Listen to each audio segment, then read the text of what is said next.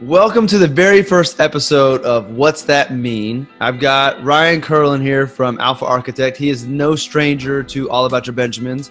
And what this new series is going to be, for as long as this crisis goes on and we hear about all these things going on in the markets or in the economy that we don't know what it is, I want to go out to my friends that are smarter than I and have them break these things down so that a kindergartner or maybe a first grader could understand. So I reached out to Ryan this week because I've seen a lot of conversation on Twitter, our friend Andrew Miller and some others talking about this discrepancy between bond ETF and bond mutual funds. And there's the price and the way they said it, there's a big difference between where they're trading. So what is all this hoopla about the NAV of bond ETF funds versus bond mutual funds? Yeah, it's certainly a topic that's at the front of advisors' mind right now. But I think the best way to understand it, first, let's just go back and understand why we invest in the first place. So, Justin, if you gave if you gave me $100 today and I told you I'd give you $100 back in 10 years, what would you say? From a money standpoint, I would say heck no. If you would be my friend over those 10 years, I would maybe consider it because at least I got your friendship. That's right. But no, from a money standpoint, why would I give you $100 and get nothing for it? Yeah. And then, if you told me, or if I told you, all right, fine, I'll give you $200 back in 10 years. Now what do you? I'll take that. Yeah, that's getting better. Like, maybe now you're going to run the math in your head. Hey, what does this do? Right. And obviously if I told you, hey, Justin, give me $100, I'll give you $1 million back in 10 years. You'd be like, yes, please, sign me up. Right. So we understand then the concept of time and return when it comes into investing. So then what's going on in the bond market ETFs? How does liquidity play into that? Okay. So back to the same story. You give me $100 again. I tell you in 10 years, I promise to pay you back $200. You say, great.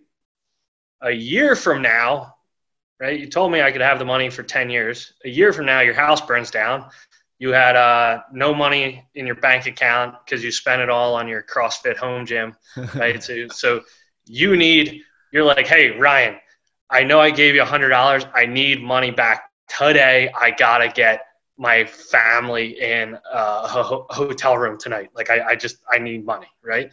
And I go, hey man, you told me I could give you 200 back in 9 years from now.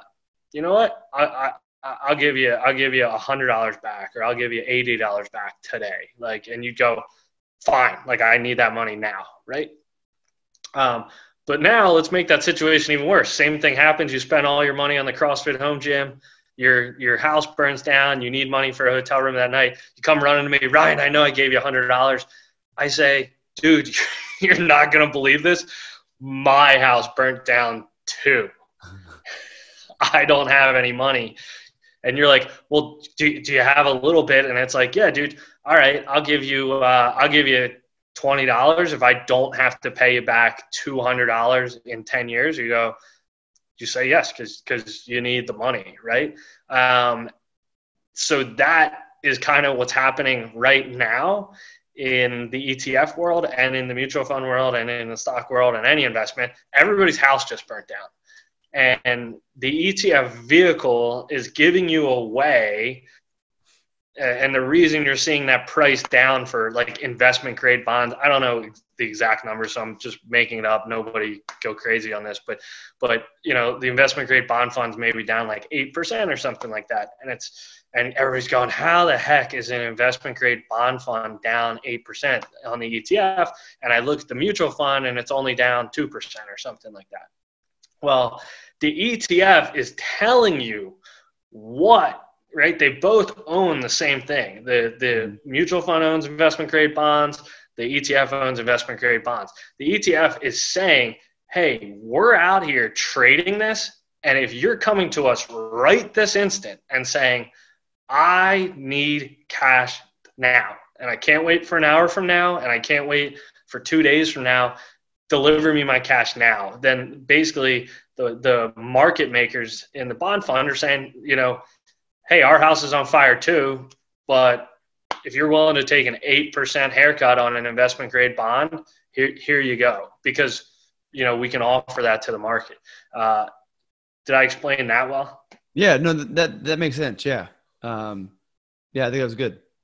And then where's the difference between, okay, well, Ryan, the mutual fund's down, I'm just making up the numbers again, right? But 2%, the ETF's down 8%. Where's that difference? That's concerning to me.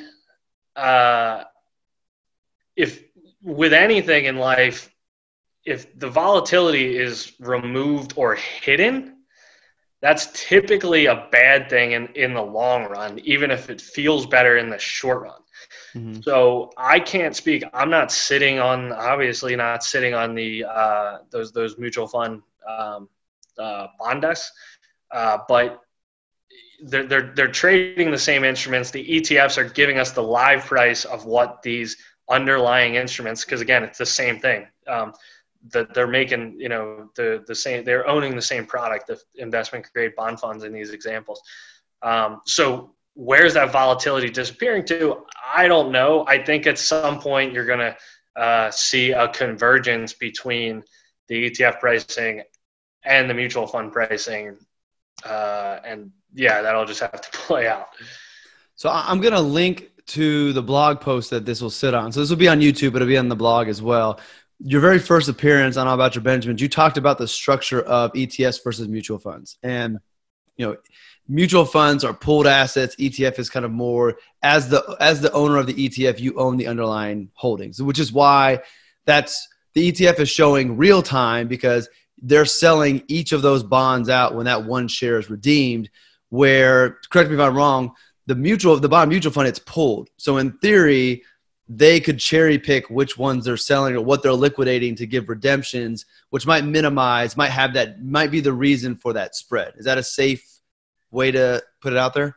Yeah. There's a little bit of flexibility in there on the ETF side. The concern to me is that if the mutual fund managers are saying, okay, well, all these people are coming and redeeming this active mutual fund. And again, this is what I talked about before on your show, whenever that was, months ago, a year ago. But yeah, if the mutual funds are redeeming the more liquid names, so they're redeeming cash, maybe in this example, which is okay. And they're redeeming the more liquid securities they have in the portfolio.